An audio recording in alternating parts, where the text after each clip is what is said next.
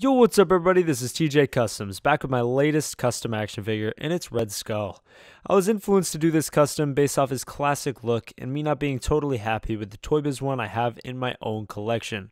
I also gave him some modern aesthetic as well. This figure started as a Bucky Cap base body. I know, I use a lot of them.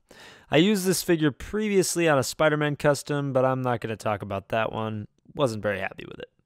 I sculpted the fabric look on the chest, arms, and legs.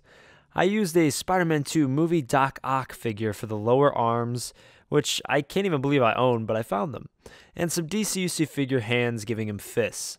Now tackling the face sculpt. I started with a Machine Man head that I hacked down to nothing and sculpted over it.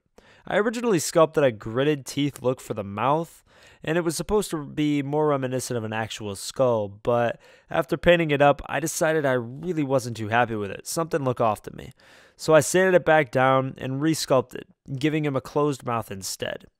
I'd have to say I'm much happier with the closed mouth results, personally. Now, the figure is painted with mostly Citadel paints, as I guessed what paints to use all the time.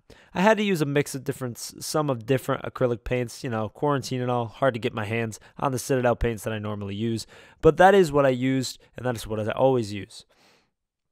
The figure is painted with reds and different greens to bring out some more detail in the body mold.